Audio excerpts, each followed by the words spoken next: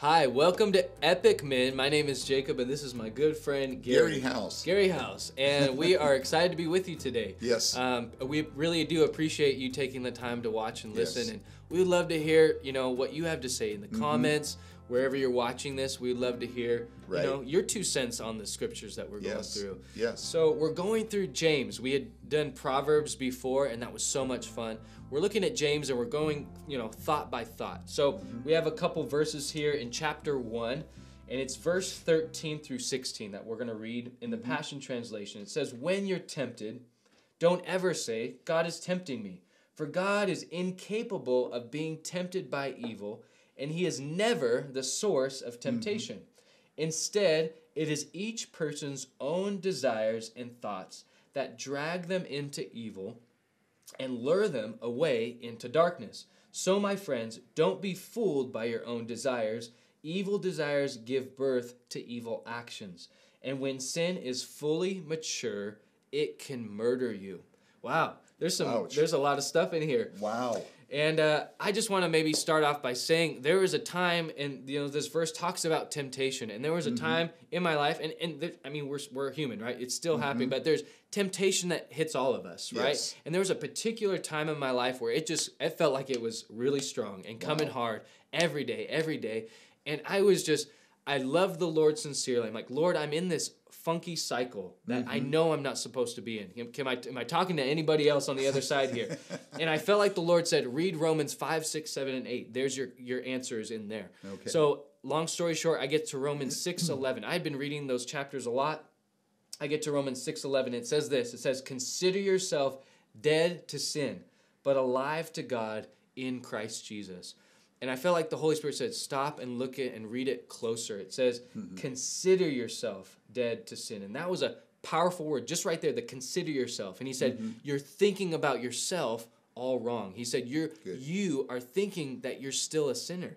He said, you have to change your mind and consider yourself dead and consider yourself a new person in Christ. And so he gave me this, easy way to kind of get out of the funk. He said, if you sin or if you screw up, don't stay there, because what happens is, I'm sure you guys have experienced this, it's this guilt cycle. Right. And you get in guilt, and then you get in shame, and then what happens is you think about it, you think, oh, I screwed up again, I'm such a sinner, I'm considering myself dead, and you get in this cycle, and then you just keep doing it over and over and over again, and that's where I was. And God said, get out of that, and he said, if you screw up, that's okay, you repent, you say, God, forgive me, but I am no longer that person anymore. Right. And I would specifically say, nope, that's not me. Good. And I would just jump on over into the new creation, the new Jacob that God created. Right. And this absolutely set me free. I stopped thinking of myself as the sinner. I stopped focusing on my shortcomings, and I focused on that I was alive in Christ. Amen. And all that stuff just started fluffing off of me without, me having to do a 12-step, course that lasted 3 years. I mean, it was just all. So I would love to encourage you. Look at that verse. If you're struggling today with temptation, with sin, look at what that verse says in Romans 6:11. And you don't have to struggle anymore, because God has made you dead to that stuff. We do have a choice, though, right? Right. So we do have it, and that's where it is. We have a choice to sin. That's where Adam didn't have a sin nature, but he chose to sin, and it's the same with us. So think about that. You don't have to do those things anymore. You could be dead to that. You could be alive to God in Christ.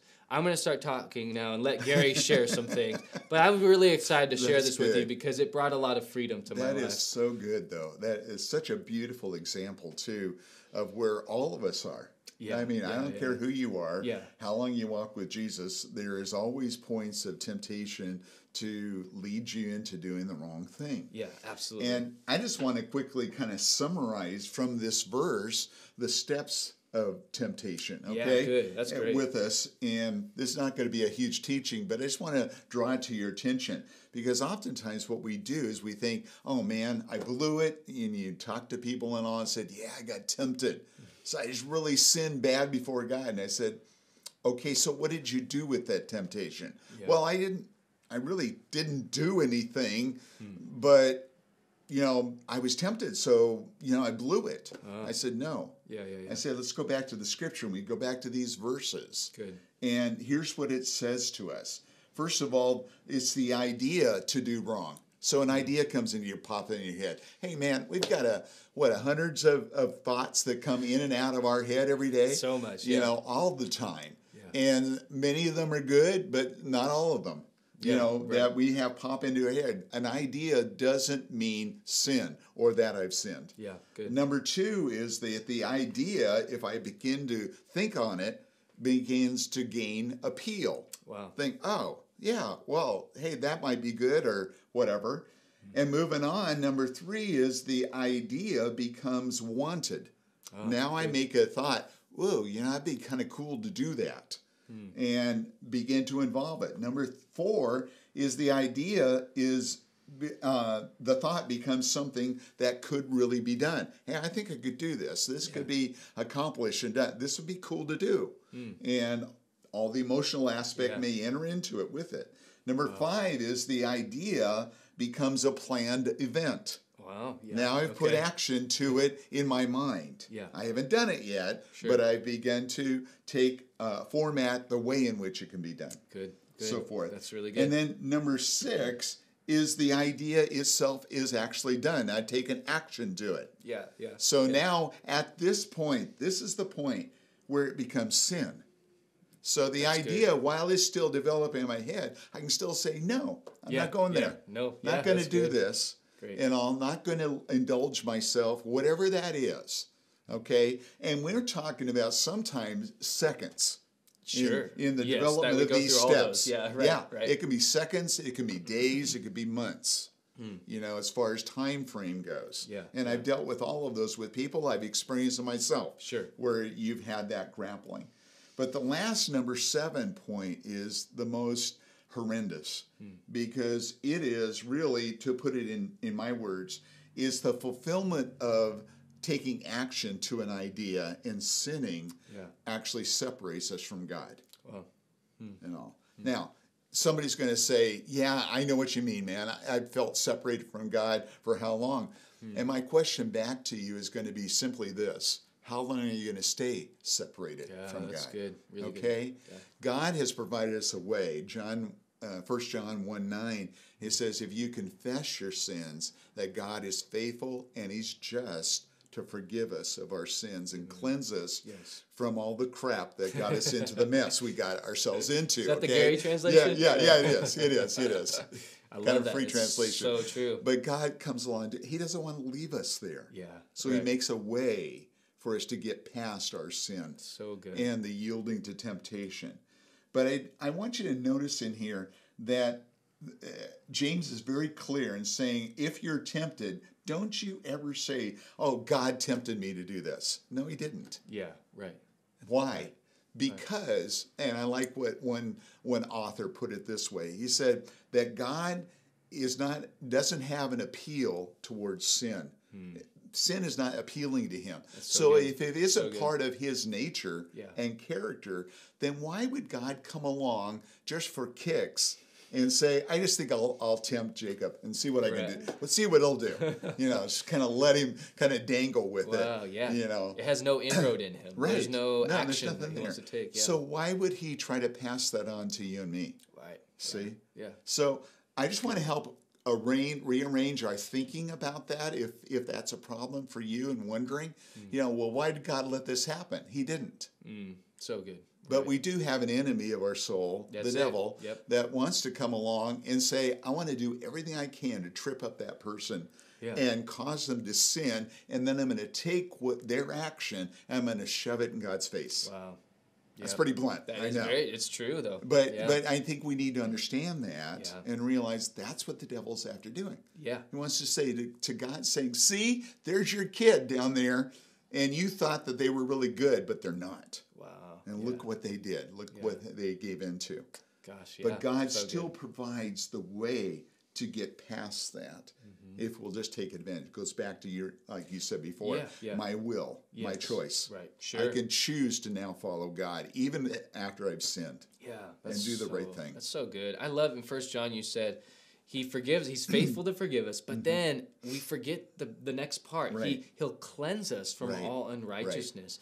That doesn't mean just one time. Like he'll totally wipe that thing clean. So you don't. I mean, I'm not saying that all temptation will go away, but there's no lure anymore. He'll wash those desires away. So anyway, I'm just so grateful.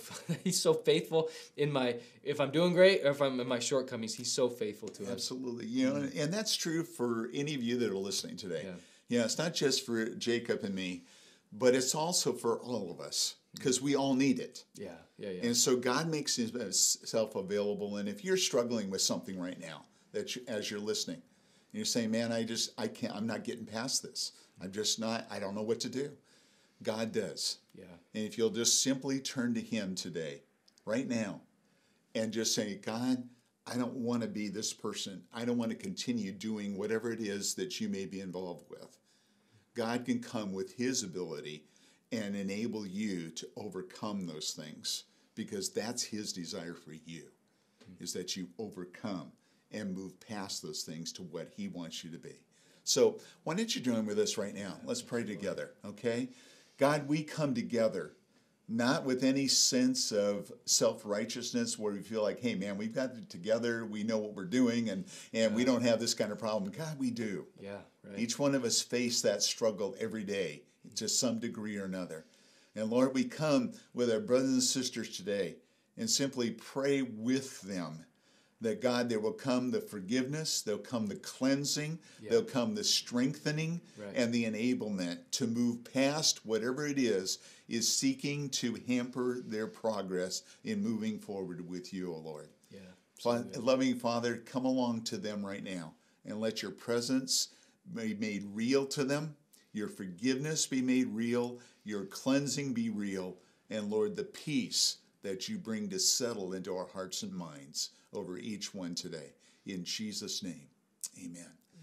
Hey, thank you for being a part of this time. We really appreciate it. And I'll listen to Jacob and I just kind of babble along and so forth this year. But sincerely, we pray it's a blessing to you. Give us any comments you like, got questions or something like that. We'd love to even just be praying for you. Absolutely. And with you as well. And until next time, continue to join with us in learning how to become epic men.